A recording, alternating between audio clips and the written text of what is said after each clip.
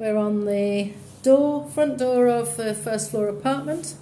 Coming in, there's plenty of storage here to the right, and looking through to the lounge diner. We're going to finish with that.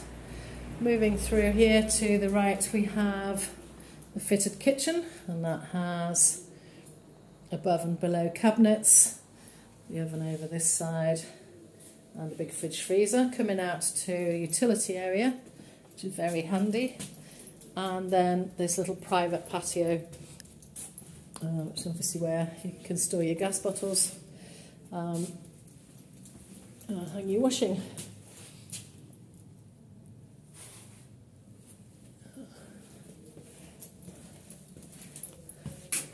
Coming round back through into the kitchen, it's been nicely done, and then down to the bedrooms. So first of our bedrooms here off to the left, that's a nice twin room looking out into the balcony.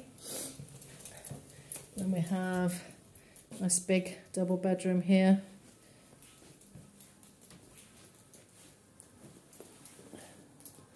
Also onto the balcony. Then we have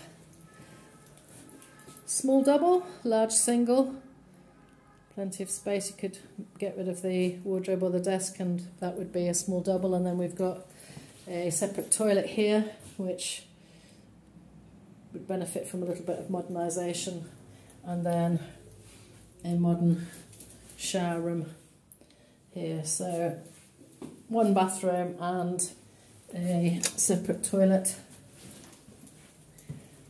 Coming back up through past the bedrooms, the kitchen to the left here, and we are now in the lounge diner. So this is a big space here, double doors through,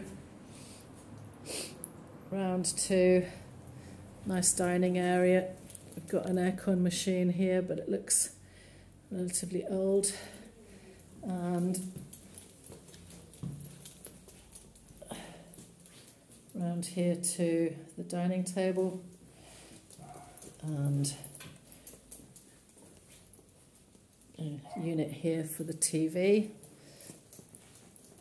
Then we have this little covered balcony area here, so that's quite nice for the afternoon sun. That's being glazed in, and then we have an open area of terrace as well. So a bit of the best of both worlds.